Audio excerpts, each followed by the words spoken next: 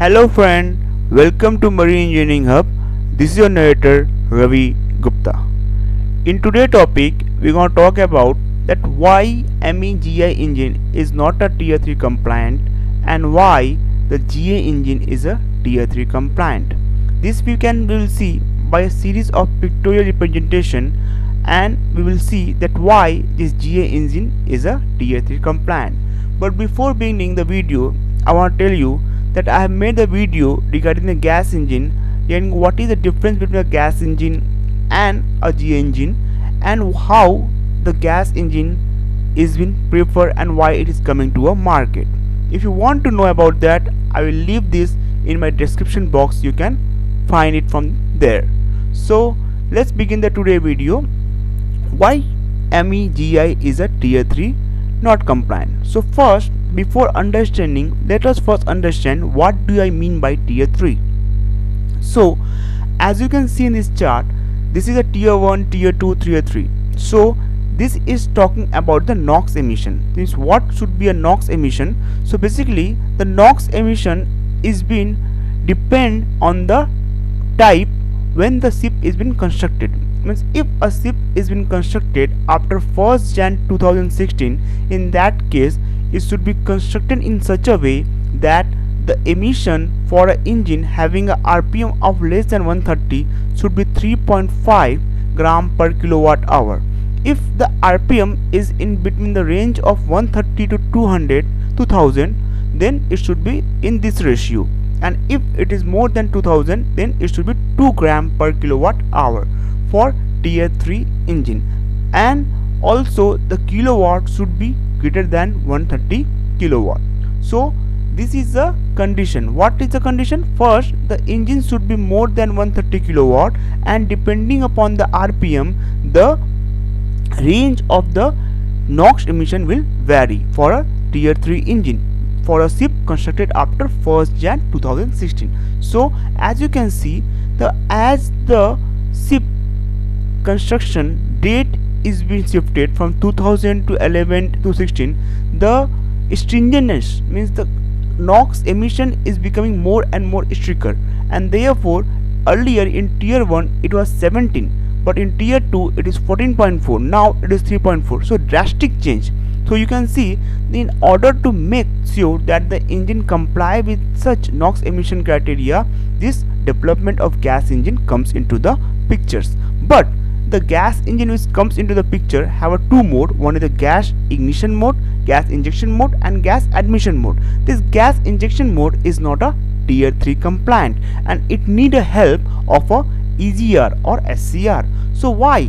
So first thing is that the MEGI engine is a Tier 3 non-compliant because it follows the diesel cycle. In MEGI engine, gas is injected after pilot fuel have created the atmosphere of the combustion, and as soon as a gas fuel is injected from the injector, the fuel is ignited. So first let's understand this. So what is happening? So this is a GI engine setup. As you can see, this is the GI engine gas valve, this is the window valve, and this is the pilot fuel line. So if we see the inner side picture, so we can see this is the pilot fuel valve, this is the gas fuel valve, and this is the exhaust valve, and this is the inside of the combustion space. So what is happening? The piston is compressing the air, and when it is about to reach at TDC, at that time the pilot fuel is ignited.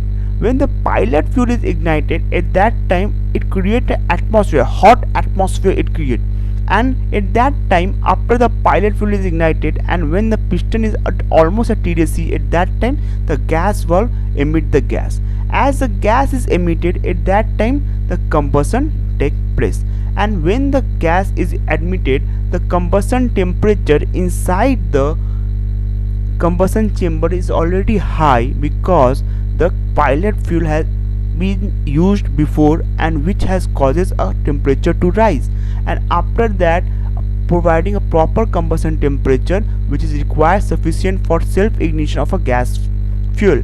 And as a gas fuel ignited, a hot gas air temperature is formed inside the combustion space. So what is happening?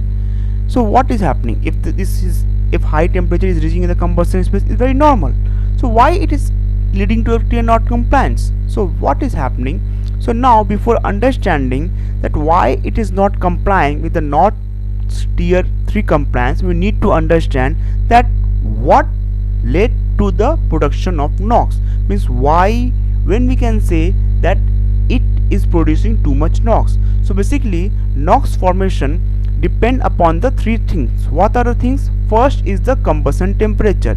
If your combustion temperature is higher than 1100 degree, and second is that how long you are maintaining this higher combustion temperature, which is called resilient time, and third is the amount of fuel injected. So if your NOx formation depend upon these three things, first is the combustion temperature, and the combustion temperature should be higher than the 1100 degrees Celsius. The second is the how much time you are maintaining this 1100 degree temperature, for which period of time, and third is the amount of fuel injected. So if we see the scenario of the gas injection valve or gas injector GI engine, we can see that the pilot fuel is been injected before, which is causing the combustion temperature to rise around more than 850, and after that the gas fuel is being injected, which is causing the temperature to rise above 1100 degrees Celsius, and this temperature is being maintained for a longer period of time.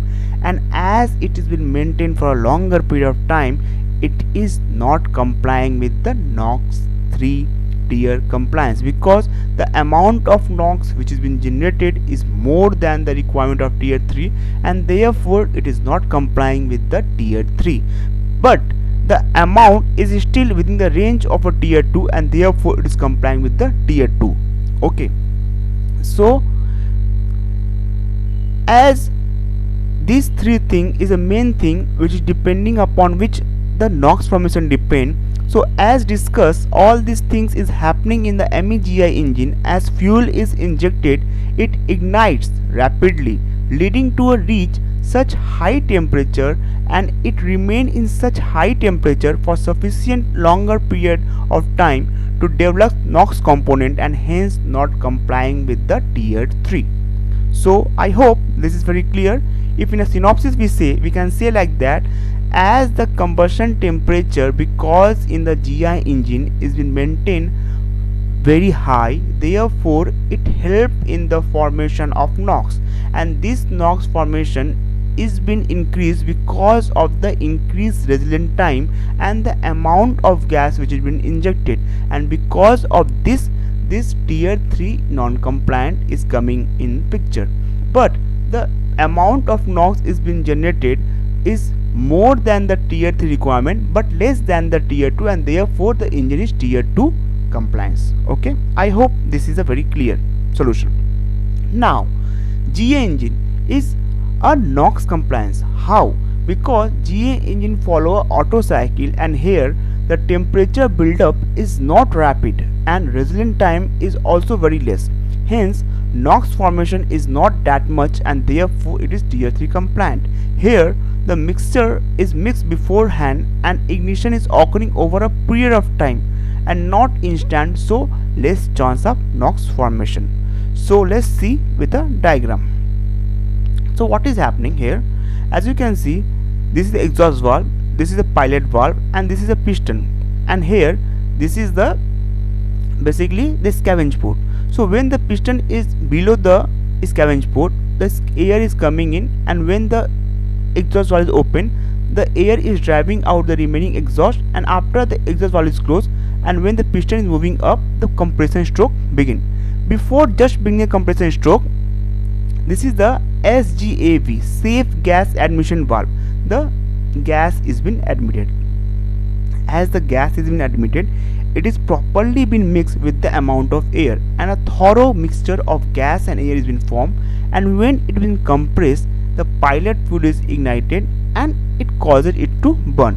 Now as it is burning, the thing we need to take care, as it is burning, it is starting to moving down, so it is starting its expansion stroke as soon as starting the burning. So as it is expanding, the cooling effect is also coming into picture. So we can say the combustion pressure is also reducing as the combustion is taking place, and therefore the combustion is been taking place over a longer period of time, and hence the combustion temperature is not reaching that much amount time for longer period, and therefore it is a tier 3 compliance. So I hope now this thing is clear. Okay, so the same thing I have written here, that here the temperature buildup is not rapid and resilient time is also very less, therefore NOx formation is not that much, and therefore tier 3 compliance. Why? Because the mixer is mixed beforehand and ignition is occurring over a period of time and not instant, so less chance of NOx formation. So I hope this is the clear. Now let's see that we are using methane as a fuel. So what advantage we are getting as a methane as a fuel? So first is that methane is a non-toxic, okay, but the problem with the methane is that it is a greenhouse gas fuel. Basically it's a greenhouse gas component which is consisting of CH4, which is 1 part of a carbon and 4 part of a hydrogen. So basically it is a CH4 component which is a greenhouse gas component which is 25 to 28 times harmful than the CO2. So if a methane slip occur, then it is very harmful to the atmosphere. So we should be careful while using it as a fuel to have a minimum methane slip. So what do I mean a methane slip? So methane slip is that these are the methane fuel which are supposed to be used in the combustion but was not being utilized because of improper combustion scenario, and hence will be a major factor for GHG emission. So this fact is called methane slip. So in the exam, if they ask you what is the methane slip, so basically it means that the amount of fuel of methane which we are not being utilized for the combustion purpose and is been escaping to the atmosphere, and because of its greenhouse gas component which is harmful 25 to 28 times of the CO2 is affecting the atmosphere and leading to the greenhouse warming or global warming, and therefore these gas need to be constricted. Okay, and therefore when we are using a methane as a fuel, we should be very careful about the methane slip. So I hope in today's video you have gained the information that why the MEGI engine is tier 3 compliance, not compliance, and MEGI engine is a tier 3 compliance. So friend, before ending the video, I request all of you, please do subscribe my channel and please do share with your friend. See, if you encourage me, I will continue to bring this type of video for you, for all of you, because this is not a mean for me to earn. This is only mean to spread education. So please try to understand, these videos are only for you. So please share and please subscribe. I want as much as people can learn through this platform. So please share and please subscribe, and please do keep posting your beautiful comment so that it encourages me to post this kind of video. Have a good day friend, have a good day and take care of your health. Thank you and good night.